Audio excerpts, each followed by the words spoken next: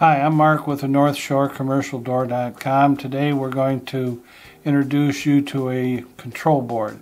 A control board is the heart of the operator. It controls the motor starting and stopping. It controls the radio controls. It does a little bit of everything. People call them a PC board, motherboard, control board, whatever you want to call it. It's the heart of the operator. I'm going to open this up and we will get into it. This is a Guardian board, and comes with some nice packing here. And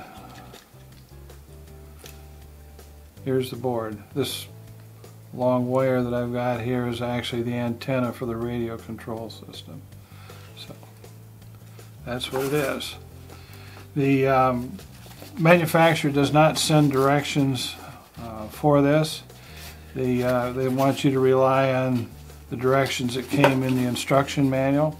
We do have some hints on our website on how to take these apart and put them back together.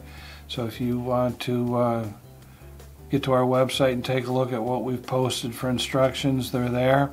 We can also field phone calls if it's necessary. You can always pick up the phone and give us a call.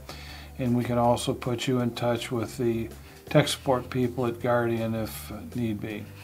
So if your operator's broken and this is what it's going to take to repair it, we've got it, and come on down and get it. Thank you. Thank you for watching this video from NorthShoreCommercialDoor.com. Please subscribe to our channel so we can continue to make content like this. Thank you.